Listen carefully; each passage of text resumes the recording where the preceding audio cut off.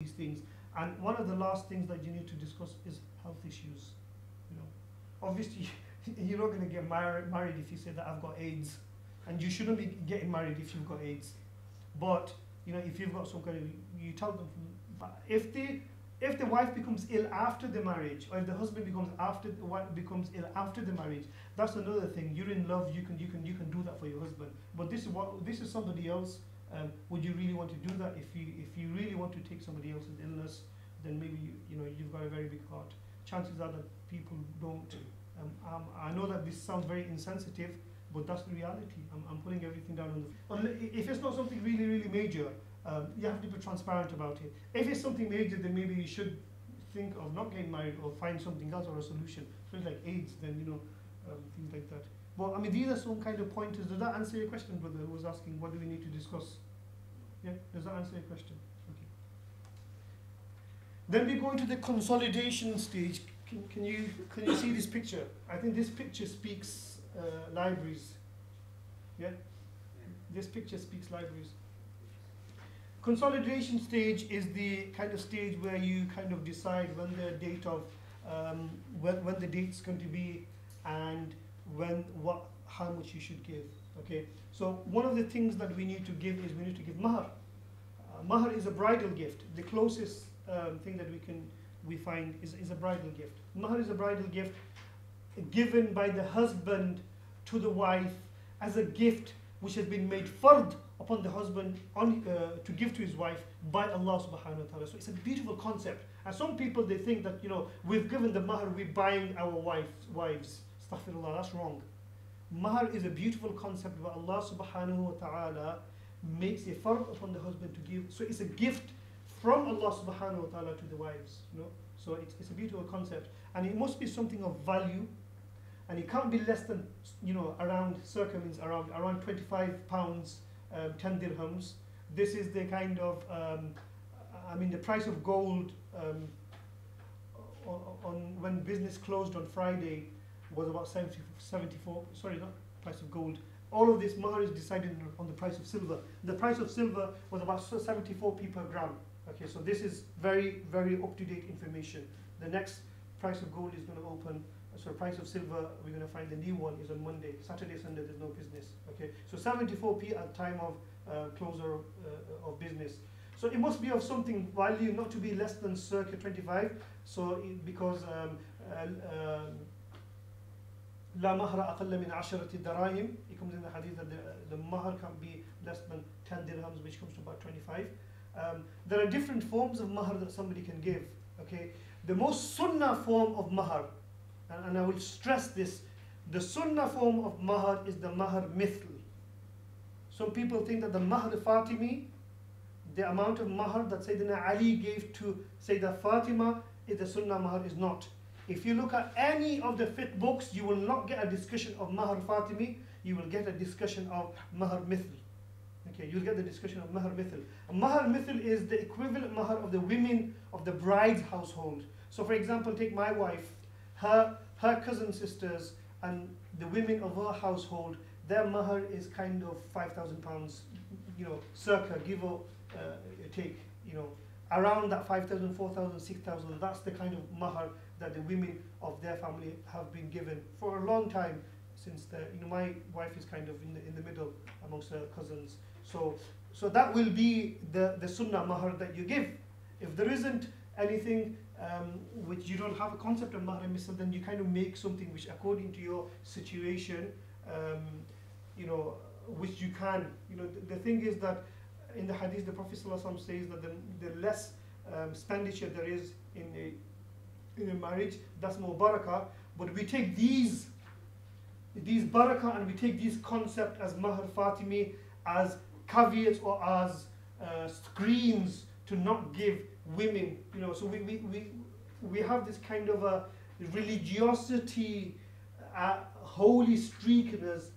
Actually, these holy streaks are just smoke screens where we don't want to give women a lot of mahar, and we say that, oh, mahar Fatimi was £250, so we're going to do it right because we're religious. And the actual thing is not really religiosity. It's basically trying to get out of this whole mahar kind of thing.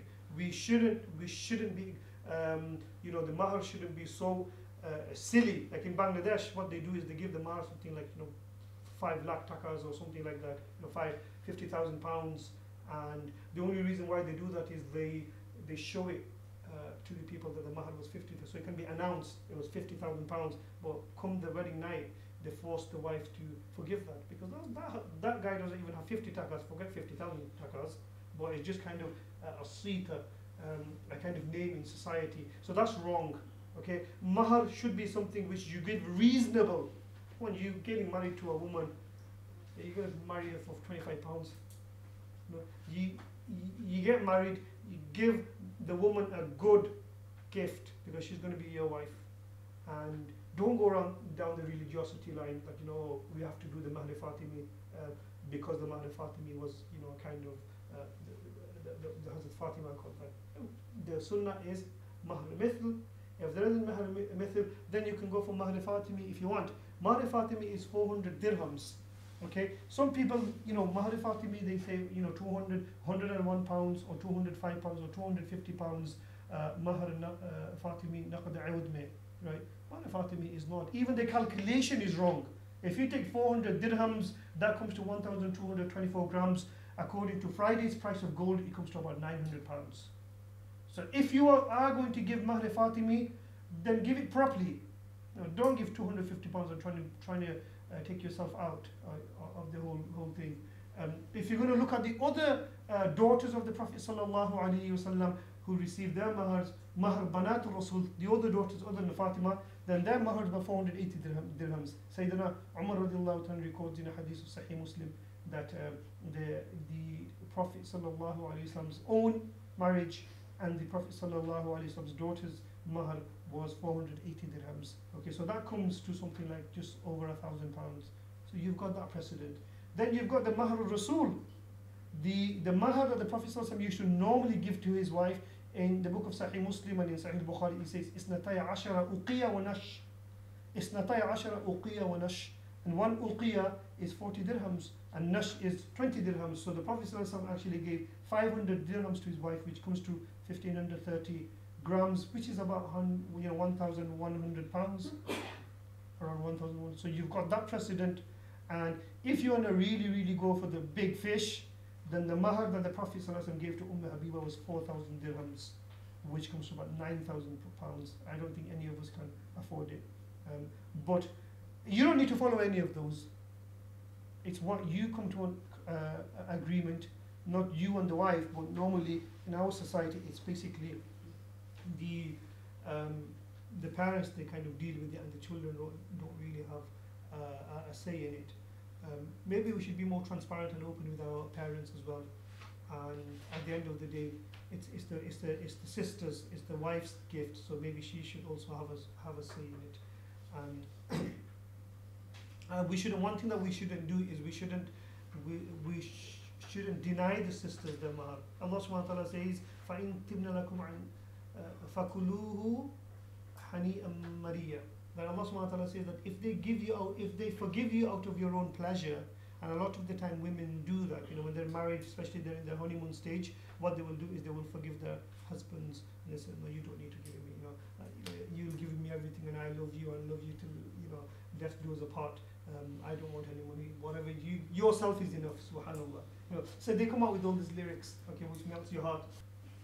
So it's thing that you need to kind of sort out yourself and work, but it's something which is not to be given very cheaply. And especially in Hanafi fiqh, you have your whole lifetime. You have your whole lifetime to give the mahar. You don't need to give it straightforward. Which brings us to our next kind of. Is there any questions? When does the mahar become necessary and how much? Question. No. The mahar, what kind of does that have to be like money and gold? Oh, sorry.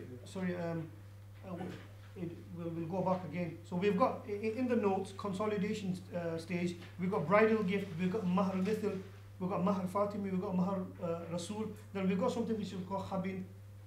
We say in Bengali Khabin is a piece of land, or I really tried finding what the reality of this Khabin is, and everybody gives me different versions. So I guess it's some kind of land registry in Bangladesh where they give you land on top of money